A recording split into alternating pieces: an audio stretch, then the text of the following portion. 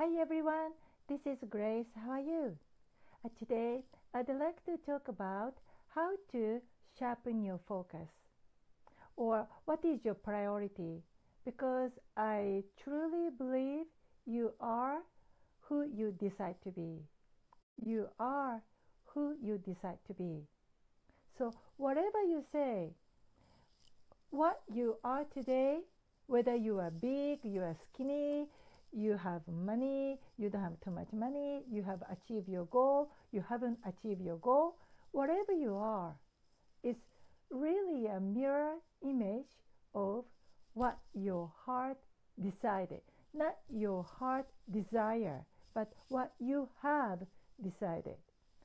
And you have to minimize all the unnecessarily things to sharpen your focus. And this is what I do. Today, we are in a global mobile business.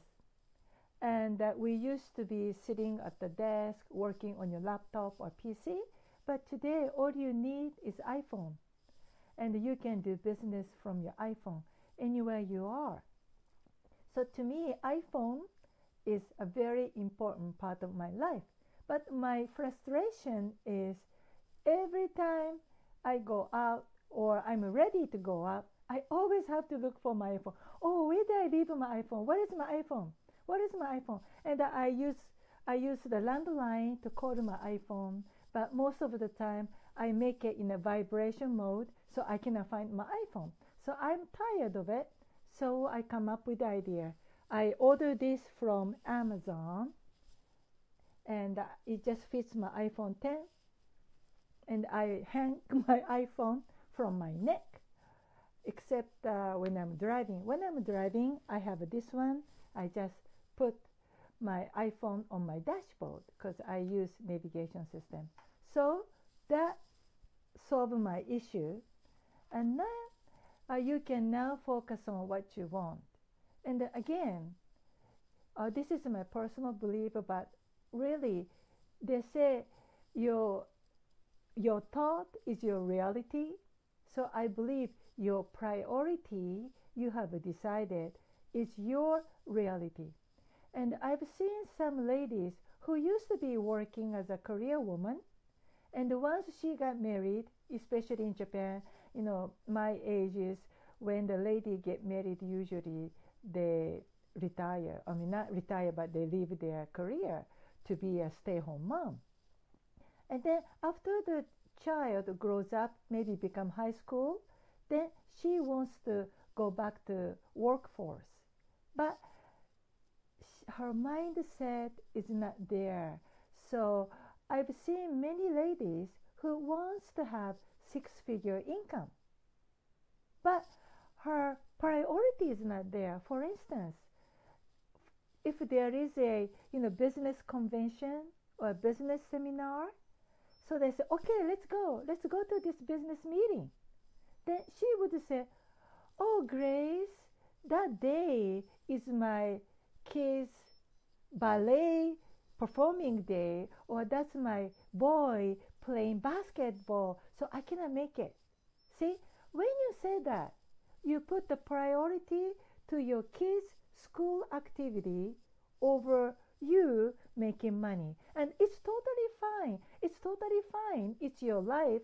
But what makes me concerned is here you are, you want to make six-figure income, but you don't want to come to all the meetings, conventions, or meet your prospects, but you just want to be sitting at the kids' basketball or baseball game. So you really have to make up your mind. That's my point.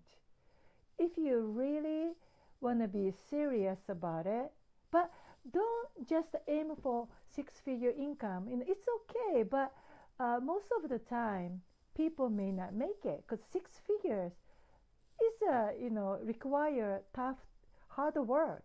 And unless you have that determination, I would rather suggest you just start thinking about maybe $300 or even $100 so that you can send your kids to like piano lesson maybe $300 to send the kids to, I don't know, summer school, or maybe $1,000 in my area. If you have a little kid, you want to send them to Montessori kindergarten. It's about $1,000 a month to $1,100 a month. So you can start small. Just don't aim six-figure income. And here you are not ready emotionally. So that's my point. So please listen to yourself and see what your priority is. And you have to focus on your priority. It's okay. It's good to dream big. But if you dream big, you want to have a six-figure income, seven-figure income, you have to be ready to have sacrifice. Without sacrifice, people say, oh yeah, it's fun and it's easy to make money. I don't think so. Maybe for some people, yes, but the way I have come my way, it's not that easy. It requires your commitment.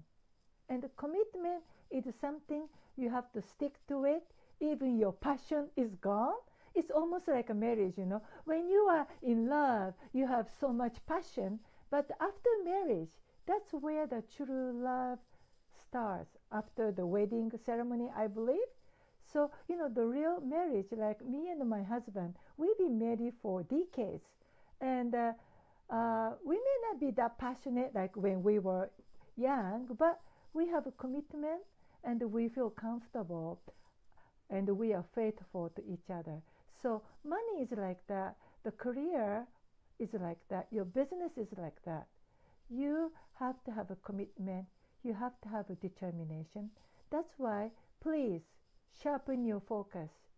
And you have to be clear about your mindset. What do you want? What you really want? And listen to yourself. What are you speaking?